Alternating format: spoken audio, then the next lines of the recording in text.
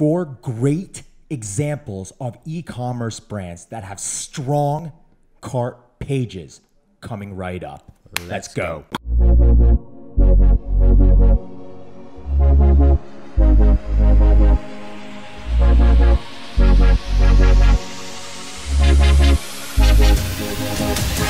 What's up, everyone? Sean Azari here. I'm with Matt SKOPAK. What's going on, everyone? Welcome to Deep Dive episode 44, where we usually take businesses and dive into the marketing and business strategies such that you can take these strategies and implement them in your business. However, in this episode, we're going to change it up. Doing a little something a little bit differently, where we're going to dive into some of the best websites and see how they use the cart feature to function and to get customers to buy. You know, I noticed, Matt, in the last 2 years specifically, and we're going to talk about cart pages, but we're also going to talk about sliding cart pages, where some brands have a sliding cart option. So basically, when you add a product to your page, right, basically a canvas, like something comes up on the side instead of leaving bottom, an anchor to the bottom, top, side. It's usually on the side, and you'll see like something pop up, and it's a cart without leaving the actual product page or a collection page, which is really convenient. And let me tell you, this is why, because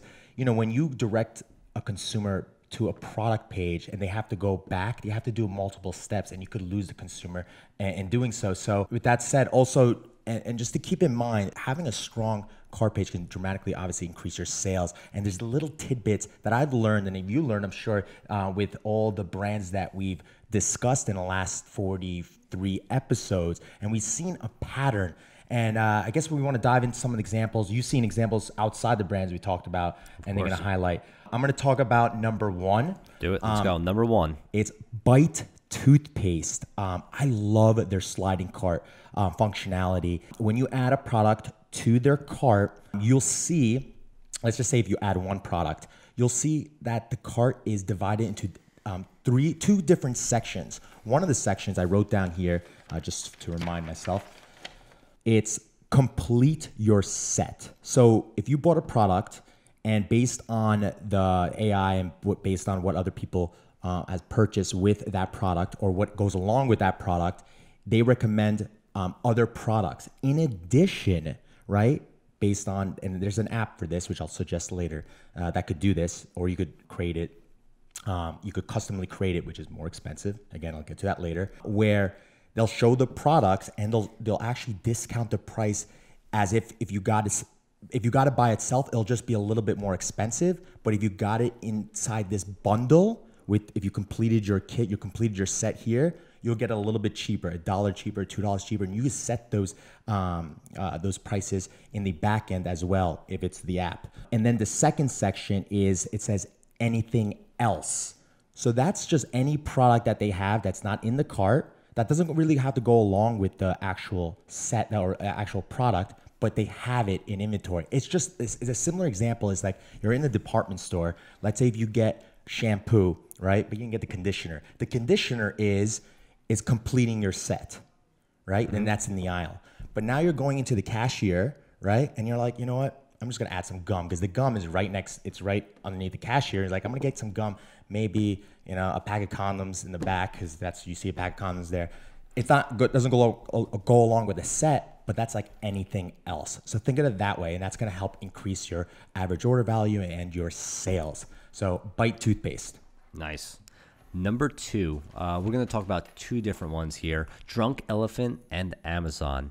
And the key to this one is have a strong add to cart or buy now button, as well as have multiple ones on the buying page, or have a floating add to cart button, which is basically, it's either anchored to the top or bottom. Drunk Elephant anchors their add to cart button at the top, so when you scroll on the page on your phone, it stays at the top. And the reason that you want to do this, though, the science behind it, is when that customer decides that they want to buy that product and add to their cart, you need to have that button there immediately for them to basically access and to activate it, a CTA, which is a call to action button. And you want it to stand out. And the best way that we've seen scientifically, me and Sean have seen, is you want to make sure your add to cart button is a contrasted color, basically versus a light background. Amazon does it very well. Has a white background on Amazon on all the pages, and it has an orange add to cart button. So that's something that you should notice on your website. Make sure your color schemes are in line and everything is standing out. Another key item that we talk about. And I just want to highlight, that's called floating cart. Especially if you want to get, if your theme doesn't have it as a functionality, you could get a developer, again, on Upwork or on any of these freelance websites, you want to create a floating cart option. And then also have settings, which you can do if it's Shopify or whatever platform that you're using, you could set it such that when do you want that floating cart to appear? Now, look at the examples of what other brands are doing. Is it appearing after the user scrolls past the original add to cart button, which is on the product page? So or does it happen right away? Yeah, Drunk Elephant keeps it at the top the whole time, so it stays there almost as a freeze pane at the top. So you scroll up the page, it stays there. Amazon does it as they have the original add to cart and buy now button at the top of the screen.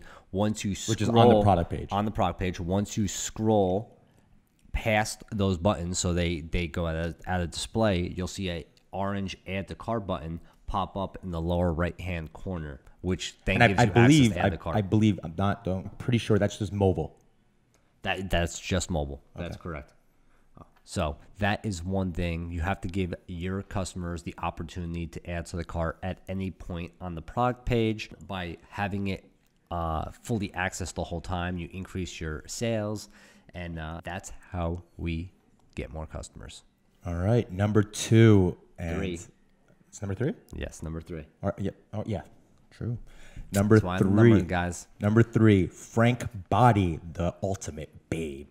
I love their checkout. They also have a sliding cart functionality. So again, when you add a product to your cart, a canvas, an off canvas to the right pops up, and your cart, you see your cart there. And that's 2 things I really love about their cart is, number 1, you see a timer basically on the top of your products. It's like a timer or a slide bar, which shows you, if let's say if you bought a product for, I don't know, say $30 and free shipping, you'll get free shipping if your cart is totaling up to like $60. So if you have a product that's only $30, you need $30 more to get free shipping. It'll show that. So as a customer, or it could be just, let's say, actually a better example, it's usually like this type of scenario. Let's say you just have a product, you have one product and it costs $55, right? And it's $60 to get free shipping.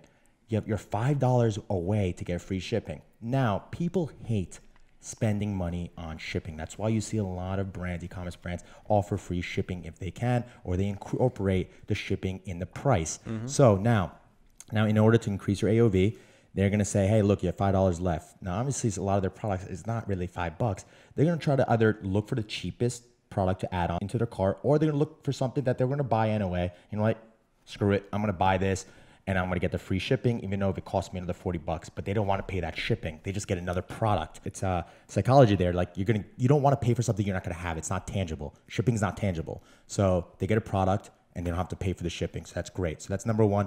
What I love about that. Number 2 is they're incentivizing you to join their loyalty program. And I think their loyalty program is called Hotel Pink Member. So they basically say right on the top, they're showcasing the number of points they could earn if they sign up, right? The way I think about this is when I go to Walgreens or you could think of it any department store, and you go to register and they're saying, hey, do you have the Walgreens loyalty card? Just if you do, type it in and you could earn points, right? But in this way, it's boring.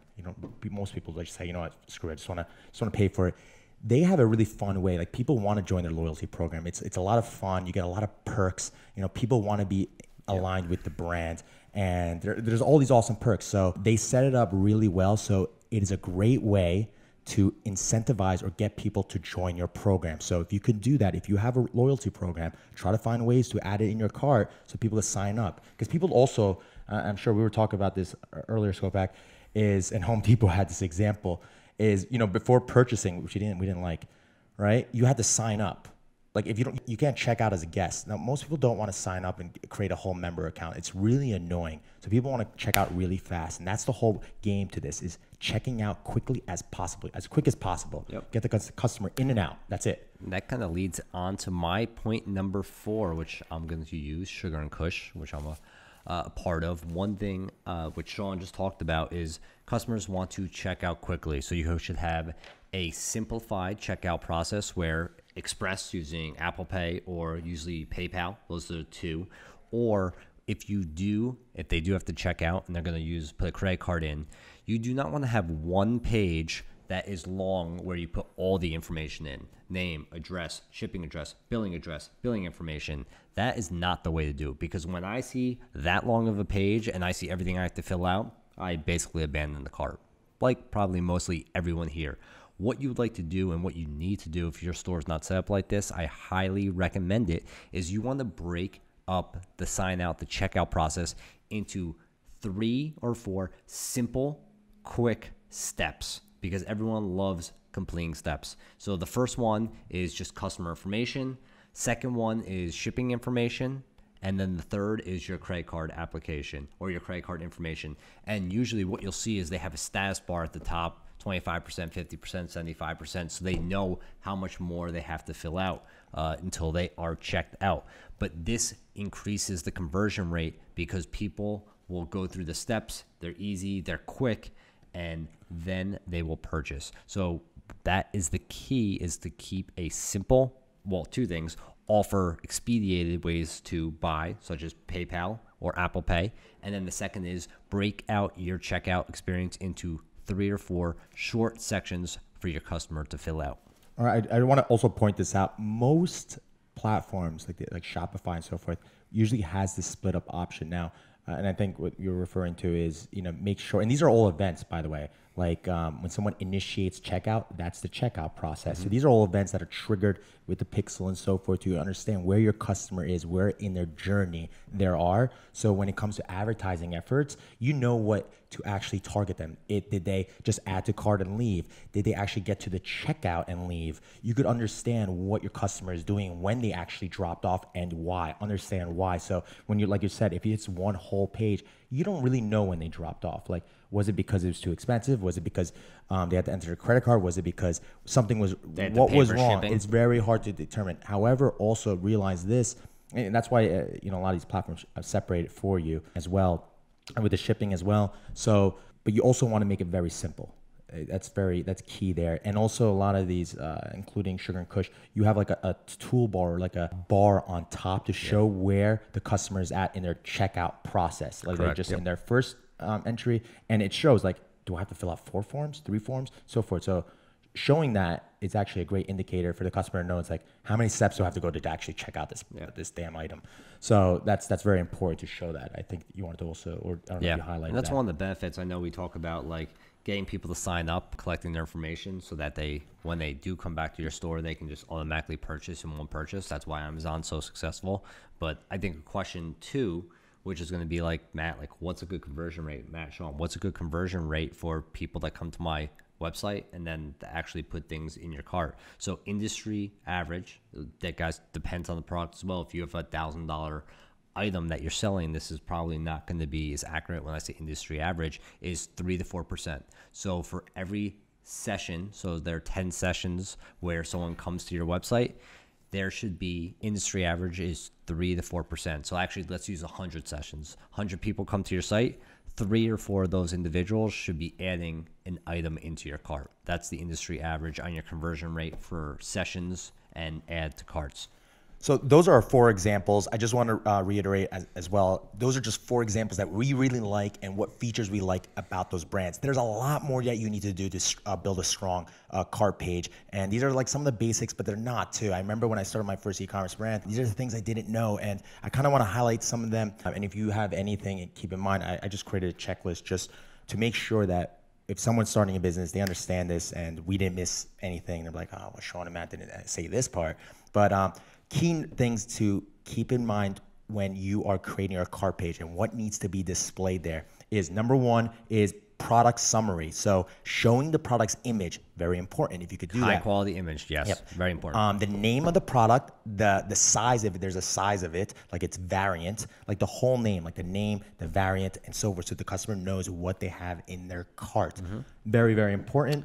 Color or flavor as well. Yep. Shipping methods, is it something that's is it free shipping? Is it not free shipping, and so forth? So that's very important as well. There's also an option where people could input promos.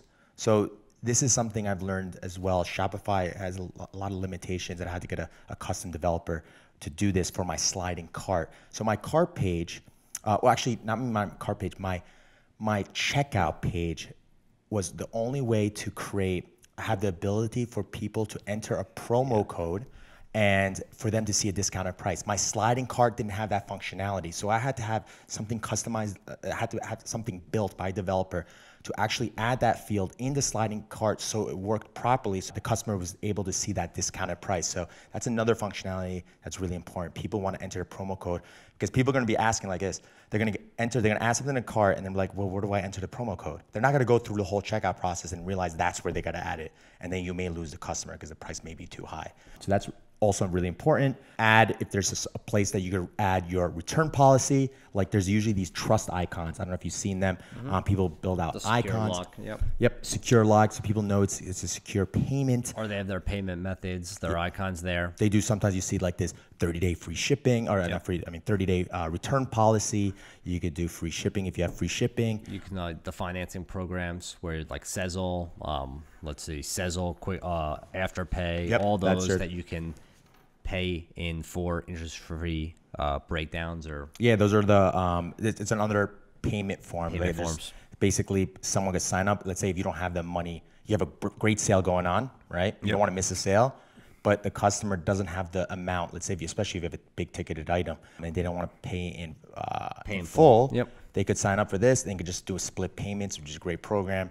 I think these programs they take a percentage based on their they take a percentage from the sales. Actual business owner, from the sale, not the customer. So definitely check those out. And make sure your cart and your checkout process is both mobile and desktop friendly as well. Make sure it's friendly on both. Perfect. I think that's it, right? That's all we got for right now. Guys, I hope you like this. I hope you like this format. Again, we do this very occasionally, like after like 10 or 15 brands that we discuss. We really want to talk about some tactics that you should be implementing because these are really important stuff. And these are things that Matt and I learn on the go as well, and these are great examples for you guys to reference. So we gather up things that we've learned and then we share it with you so you could reference it and just copy the shit out of it as well, because these are the guys that are spending big bucks on it. And especially as a business that you're bootstrapping and don't have that funds to hire a big team, you want to look at these brands and see what they're doing and then mimic it as well that aligns with your brand. So if you have any questions, you could tweet at SKOPAK or at Sean_Azari. If you're listening to this on iTunes, Amazon, Spotify, where else are we on? YouTube. Well, YouTube, but I'm talking about the listening platforms. Give us a 5-star review if you liked it, if there was helpful content. If you know a business owner that is starting a business or this type of content could help them, share this podcast with them. If you're watching this on YouTube, hit the thumbs up button. Or if you have any questions, comment down below, and we will see you next week. There Ciao.